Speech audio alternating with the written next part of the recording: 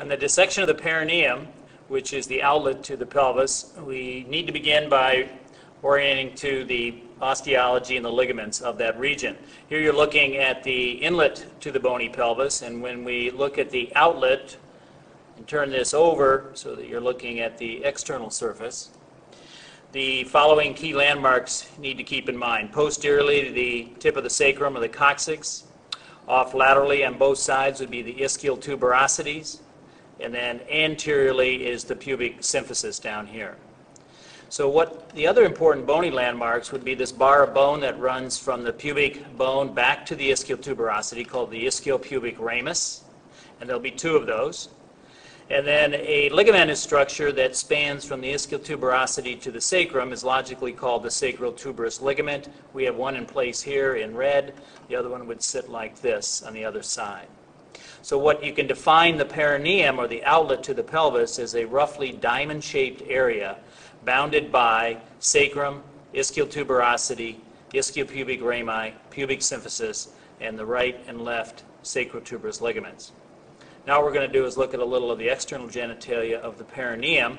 To do that, we need to subdivide the perineum, which I just outlined for you, the diamond-shaped area, into two triangles. An anterior triangle that is formed by an imaginary line across the ischial tuberosities, and the forward triangle is the urogenital triangle. Posterior to that is the anal triangle. And we'll look at the external genitalia associated with the urogenital triangle next. To look at the osteology and the orientation of the next cadaver specimen, and just rotate this around in this position, so pubic symphysis here, ischiopubic rami going this way, and the ischiotuberosities here. So this is the urogenital triangle.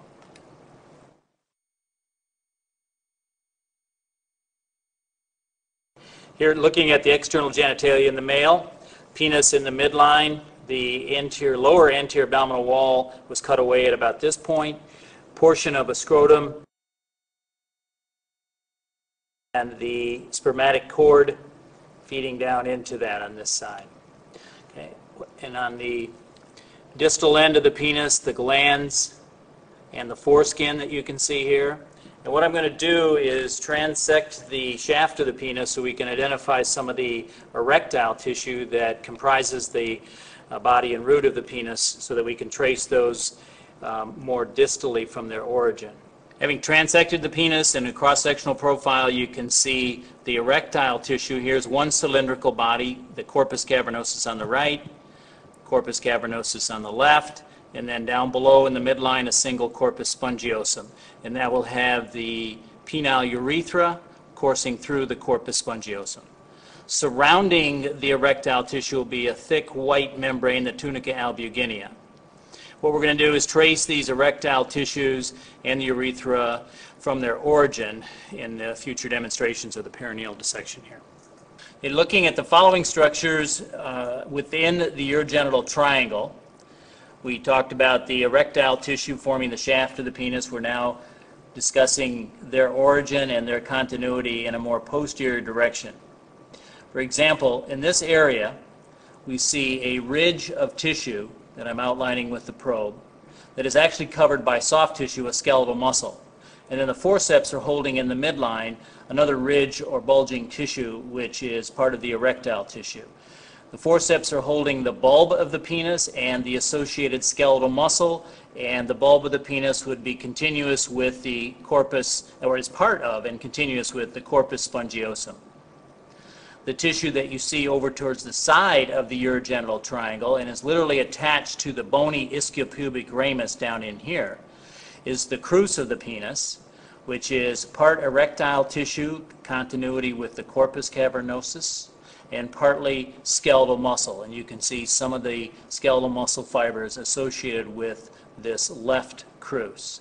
The muscle is the ischiocavernosus muscle covering the crus of the penis, and the bulbospongiosus muscle is the other skeletal muscle covering the bulb of the penis. The area in between the two structures that I just pointed out, the bulb and the crus, is pointing back into a deeper dissection of the urogenital triangle, and I'm literally now touching the urogenital membrane that I will define and show you in a clear specimen in a minute. In this other specimen, we can actually get a very good look at the urogenital diaphragm, which is a triangularly shaped, sheet-like skeletal muscle. Over here is the ischiopubic ramus on the left, over here the ischiopubic ramus on the right, and in this vicinity is the inferior margin of the pubic symphysis. So all of this tissue right in here comprises the skeletal muscle of the urogenital diaphragm, and you can actually see an opening here where the urethra is piercing through the urogenital diaphragm to enter the bulb of the penis that was sitting in the previous specimen just anterior superficial to this dissection. So the UG diaphragm is comprised largely of circular muscle fibers, the sphincter urethrae muscle that has voluntary control of micturition, and a few fibers towards the back that are difficult to identify that are called the deep transverse perineus muscles. We're looking at the dorsum of the cadaver. This is the sacrum and the coccyx down in this region. The anal canal, anal opening is right here. The ischiopubic ramus is right here. And this is the gluteal region with many of the gluteal muscles removed. You can see piriformis and you can see obturator internus coming through. This is a key landmark for this orientation. This is a ligament, the sacrotuberous ligament. So the pudendal nerve, which is the primary nerve innervating structures of the perineum, comes out of the pelvic cavity just adjacent to the piriformis muscle and is just momentarily in the gluteal region right here. It then turns a corner going in the direction of the probe through an opening that is formed by the sacrotuberous ligament above that you can see and the sacrospinous ligament deeper and shorter that you really cannot see in this specimen. And the space between those two ligaments is called the lesser sciatic notch. Pudendal nerve and its accompanying internal pudendal artery pass through the lesser sciatic notch to then enter the perineum. More specifically, since they're entering the posterior part of the perineum, they are entering the anal triangle region. So again, to define the anal triangle, it is the region that is bounded by sacrotuberous ligaments on both sides and an imaginary line that connects the ischial tuberosities. Anal triangle. Each anal triangle has two pockets or fossae on either side of the anus called the ischiorectal fossae. And all of the fat's been removed in both of these specimens, so you can see the nerve and muscular boundaries of the ischiorectal fossa. So pudendal nerve and its accompanying artery come through the lesser sciatic foramen and enter the ischiorectal fossa. The boundaries of the ischiorectal fossa are muscular. The medial wall is a thin sheet-like muscle called levator ani. You can see part of it right here. The lateral wall, difficult to see from the orientation of the camera, is the obturator internus muscle. Same muscle that I showed here, just a different portion of it. When I pull on this muscle, you can see maybe some movement down in that area. So the ischiorectal fossa is a wedge-shaped fossa by those two sloping muscles. Filled with fat, and the important structures coursing through the ischiorectal fossa are the branches of the pudendal nerve and the branches of the internal pudendal artery. There are three branches to the pudendal nerve. One is called the inferior rectal branch, which you see here making a course towards the anus and particularly the external anal sphincter.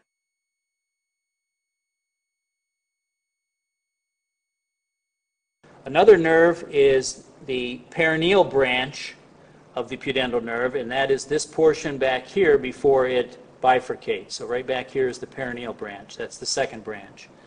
The third branch of the pudendal nerve is the deepest, usually a large nerve, the dorsal nerve of the penis, since we're looking at a male, or this would be the dorsal nerve of the clitoris in a female specimen. So those are the three branches of the pudendal nerve. You'll notice that the perineal branch, the middle branch that I pointed out of the pudendal nerve, splits into two terminal branches. One goes continuous forward to the skin of the scrotum, and this is called the posterior scrotal branch, cutaneous, and the other is a muscular branch that goes to the bulbospongiosus, ischiocavernosus, and the urogenital diaphragm.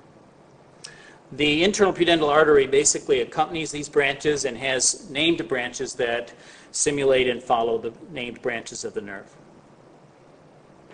The inferior rectal nerve is particularly vulnerable to removing perianal abscesses in this region. If this nerve is cut, it contributes to anal incontinence by denervating the external anal sphincter.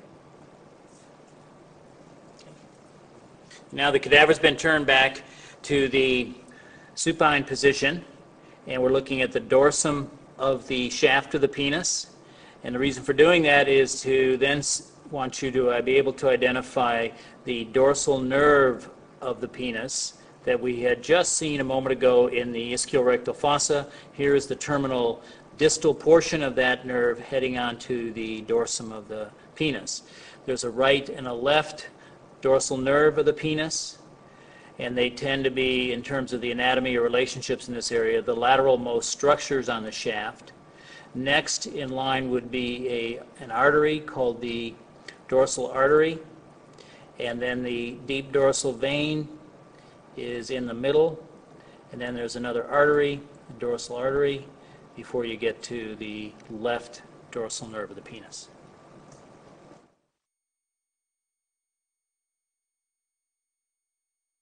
Okay, now switching to the female external genitalia. The mons pubis is anteriorly here, and down deep through the fatty tissue would be the pubic symphysis. Labia majora on both sides here. If we pull back the labia majora, you can see folds that usually in the cadaver are collapsed or compressed more, are the labia minora that bound the vestibule between the labia minora on the right and left sides. And then you look in this area within the vestibule, and this is the position of the glands of the clitoris. The vaginal orifice is down in this position, and the urethral opening is in between the two, right approximately right there.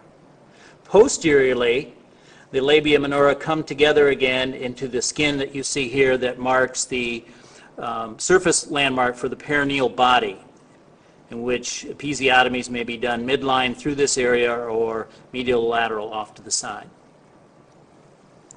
With this specimen, you can again see the vestibular area in here between labia minora here, and on the right side the labia majora has been removed. The glands of the clitoris is right here, and when we fold this way, we can see the continuity of the glands of the clitoris, which is right here, with the shaft or body of the clitoris, which makes almost a 90-degree turn down this way to become the right crus, since we're looking at the right side of the clitoris. Okay? So the labia minora and majora were basically removed except for this flap right here on this side. The crus in the female, like the male, is covered by a thin sheet-like muscle that's usually atrophied in the older specimens, which is called the ischiocavernosus muscle. So you usually see remnants, and underneath the muscle is the erectile tissue of the crus of the clitoris. More towards the midline or centrally located, you'll see other bands of skeletal muscle fibers that run in a vertical direction, the way I'm showing with the pointer, and this is the bulbospongiosus muscle of the female covering the bulb of the vestibule.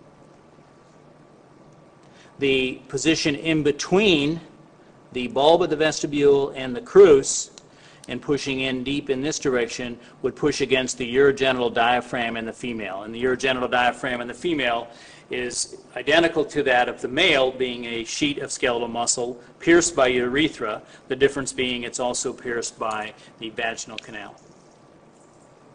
Now we're going to quickly run through the neurovascular structures on the female. So we have another specimen in a posterior dorsal view here, sacral, tip of the sacrum, coccyx, ischial tuberosity, and the important sacrotuberous landmark, ligament right here, anus right here. So coming through the lesser sciatic foramen, where the probe is, would be the pudendal nerve that you can see coming through in this tissue right down in through here. It almost immediately branches into different branches that are named same in male and female. Going towards the external anal sphincter or the levator ani would be inferior rectal nerves or blood vessels. Have a perineal branch that will give rise to posterior labial nerve as well as a deeper muscular branch to the bulbospongiosus and ischiocavernosus. And then the deepest nerve down in the ischiorectal fossa would be the dorsal nerve of the clitoris in the female. So those branches are similarly named to the male, and the artery that you see in here is the internal pudendal artery, which courses with the pudendal nerve and has similarly named branches. Levator ani is over here, very atrophied, and obturator internus is forming the lateral wall of the ischiorectal fossa. So we're going to take the dorsal nerve of the clitoris and just see its position in turning the specimen over onto the shaft or dorsum of the clitoris. Okay, in the female specimen turned so we can look at the anterior structures, pubic symphysis is in this area. This is the shaft or body of the clitoris. The glans is over underneath this flap of skin here, and the crus goes down in this direction of the clitoris. So what we're going to do is pull down the body and the crura of the clitoris to expose more of the pubic symphysis and to be able to focus here on the large dorsal nerve of the clitoris on the right side and the left dorsal nerve of the clitoris right here. And again, the corresponding structures, a small artery and a midline vein, are in the same orientation and positions as we just did in the male.